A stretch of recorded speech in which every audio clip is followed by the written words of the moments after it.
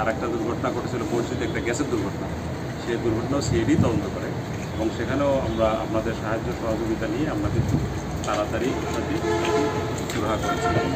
আমরা আশা করছি যে এই ঘটনারও আমরা যথাশীঘ্র সম্ভব তাড়াতাড়ি সুরাহা করতে পারব।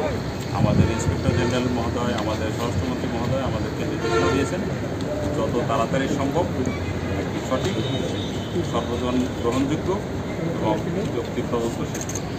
আমরা যত তাড়াতাড়ি পারি এই ঘটনার তদন্ত শেষ করব। তবে তদন্ত পর্যায়ে আমরা আপনাদের সাহায্য সহযোগিতা চাই। অনেক জিনিস আপনারা জানেন আমরা আমাদের কাছে আসে নাই, এখনও হয়তো আসবে উইথ দি প্রসেস। কারো কাছে যদি কোনো ভিডিও থাকে, লাইক অনেকের কাছে যে ফার্স্ট রেসপন্ডার ছিল বা এরকম ছিল, অনেক এক্সক্লুসিভ ভিডিও থাকতে পারে যেগুলো আমাদের তদন্তে কাজে লাগতে পারে। যদি এরকম কারো কাছে থাকে বা ভিতরে যারা কাজ করেছে এরকম কারো কাছে কোনো ভিডিও থাকতে পারে যে ভিডিও আমাদের কাজে লাগতে পারে। আমার পক্ষ থেকে আজকে এইটুকুই। আপনারা যদি কোনো মাননীয় ডিআইজি মহোদয়, আমাদের যে তাৎক্ষণিক পরের দিন শুক্রবার সাহেল ভাই মোবাইলটা সরান। আর মামলার এজাহার আমরা দেখতে পাচ্ছি যে কি অবস্থা নির্দিষ্টভাবে কি জানেন যে আসলে কয়টা আমাদের লোকজন এখনও তো মৃতের সংখ্যা যখন এজাহার করেছে তখন যে রিসিভ সেটা যেরকম আমরা নারায়ণগঞ্জের মামলা যখন করেছি তখন আমাদের এজাহারে তো অনেক কম ছিল, পরে তো লোক মারা গেল 40-এর বেশি। এটা গুরুত্বপূর্ণ বিষয় না এবং এটা যখন আমরা মামলা শেষ করব সেই পর্যন্ত যা হবে সেই অনুযায়ী বিচার করব। তবে এখানে যে ঘটনা ঘটেছে, এখানে যদি একজন মারা যায় তাইলেও যেই চার্জ হবে, যেই শাস্তি হবে, যদি এখানে 100 জন মারা যায় একই অবস্থা হবে। অতএব ওইটি যখন এজাহার দিয়েছে ইমিডিয়েট ওই সময় তখনকার সংখ্যা ছিল ওইটি কোনো সমস্যা না। আর বাদ বাকি এটা তো ডিএনএ কালেকশন হচ্ছে, ডিএনএর সাথে ম্যাচ করে তখন আর এই গরমিল থাকার কোনো সুযোগই নেই।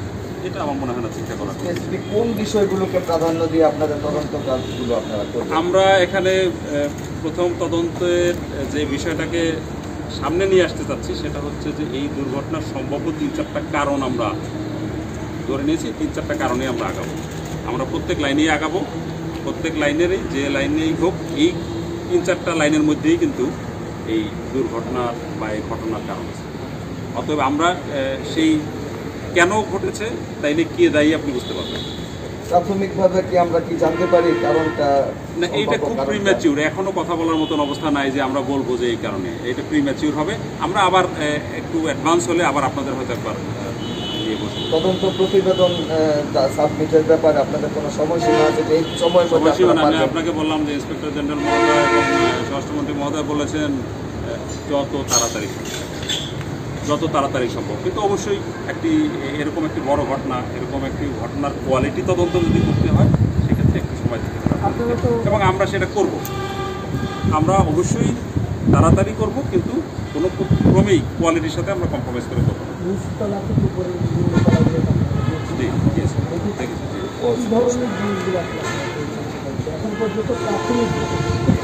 এখন তো শুধু এর মধ্যে আপনারা যদি জানতে চান বলবো যে শুধু রাবল আর রাবল, ভাঙা চোরা এইসব। হ্যাঁ, কিন্তু আমাদের চোখে যেটা দরকার আমরা সেটা দেখে আসছি।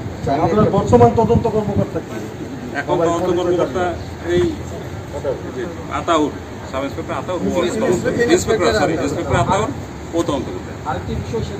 শুধু আচ্ছা আরেকটা জিনিস একটু বলি, একজন না, সে থাকবে। এটা আপনারা জানেন পৃথিবীর সব দেশেই কিন্তু তদন্তকারী কর্মকর্তা একজন হয়, কিন্তু টিম থাকে। We have also a team. Additional SP আছে, সেই টিমে থাকবে। এএসপি আছে, সেই টিমে থাকবে, ও থাকবে। আর এসএস আছে, এসপি আছে, ও তো সবার উপরে থাকবে। বাট 4 জন নিয়ে একটা টিম, ওই টিমটাই কাজটা করবে। এরকম বড় কাজ একার পক্ষে করা মুশকিল। এই দুর্ঘটনার পেছনে অনেক কারখানা কর্তৃপক্ষের নানা অভিযোগের বিষয়গুলো উঠে আসছে। আমরা সেই বিষয়ে যাব না, এগুলো সবাই জানে, অনেক অভিযোগের বিষয়। কিন্তু আমাদের স্পেসিফিক আমাদের এই জিনিসটা এখনো আমরা জানতে পারি নাই, আগুনের সূত্রপাতটা কিভাবে হলো। এই বিষয়ে আপনাদের তদন্তে কোনো কিছু না, এটা শোনেন, এটাই এক মুহূর্তে আপনাকে আমি বলবো না। তবে এটি নিয়ে ফায়ার ব্রিগেড একটি কমিটি করেছে, আমাদের জেলা প্রশাসনিক কমিটি আছে, আমাদের লোকরাও কাজ করছে। আমার ধারণা যেটা সত্যি সেটাই বেরিয়ে আসবে এবং 3 জনেরটাই এক জায়গায় মিলবে। এতদিনও আগুনের সূত্রপাতটা কেউ জানাতে পারলো না। সাইট তো এখনো আসলে দেখার মতো সাইট না। সাইট যে এই সাইটে আসলে কাজ করার মতন সাইট। তদন্ত কমিটি গঠন করা হয়েছে, তাদের প্রতিবেদন পাওয়ার পরেই তাদের না, আমাদের নিজস্ব যে কমিটি আছে, এই কমিটি আমাদেরটা দেখতেছে, আমাদের তদন্তকারী কর্মকর্তার সাথে যারা আছে এরা দেখছে, আর আমি বলছি তারাও তো কমিটি করেছে। যেরকম এই ক্ষেত্রে ফায়ার ব্রিগেড একটা বিশেষজ্ঞ সংস্থা, তারা তাদের মতো করে কমিটি করেছে, জেলা প্রশাসন দায়িত্ববান কর্মকর্তা দিয়ে কমিটি করেছে। আমরা আশা করি এখান থেকেই অনেক জিনিস বেরিয়ে আসবে। আমাদের তো যে টিম আজকে দিয়ে গেলাম, এই team they will work without any feel. পুলিশের মামলাটাই তো আপনাদের হস্তান্তর করা হয়েছে। এই পর্যন্ত আমরা 8 জন গ্রেপ্তার করছি এবং তাদের আদালতে পাঠাই। নতুন কোনো তালিকা হয়েছে কিনা, চিহ্নিত হয়েছে কিনা, বা নতুন কোনো আমরা আজকে মাত্র মামলা নিলাম, আমরা আজকে মাত্র কাজ শুরু করেছি। এখন আমরা দেখবো যে এই উইদিন দি ওয়ার্ক টাইম যে আমরা কাউকে পাই কিনা, যে হয় সে হবে, এটাতে চিন্তার কোনো কারণ নেই। আরেকটি বিষয় সেটা হলো একটা কারখানা তৈরি করতে গেলে অনেকগুলি অধিদপ্তরের ছাড়পত্র লাগে। এই কারখানা নির্মাণের অনেক অনিয়ম প্রাথমিকভাবে তদন্ত কমিটি বেড়ে আছে, যেমন আপনার অগ্নি নিরাপদ ব্যবস্থাপনা ছিল না এবং শ্রম আইন লঙ্ঘন করা হয়েছে। আপনি বুঝছেন, আপনার বলতে হবে না, যে সেবা সংস্থাগুলো আছে, সেবা সংস্থাগুলো এখানে সেবা দিচ্ছে এবং এই বিল্ডিং করার জন্য দায়িত্ববান সংস্থা আছে, এইসব সংস্থাগুলো সাপোর্টিভ ডিপার্টমেন্ট আমরা যাদেরকে বলি, এদের যে দায়িত্ব সঠিক আছে কিনা সেটা অবশ্যই খতিয়ে দেখা হবে, এবং না থাকলে সেক্ষেত্রে তারা দায়িত্ব বহন করবে। যেরকম আপনারা দেখছেন মসজিদের ঘটনায় তারা দায়িত্ব থেকে দায়িত্ব বহন করবে।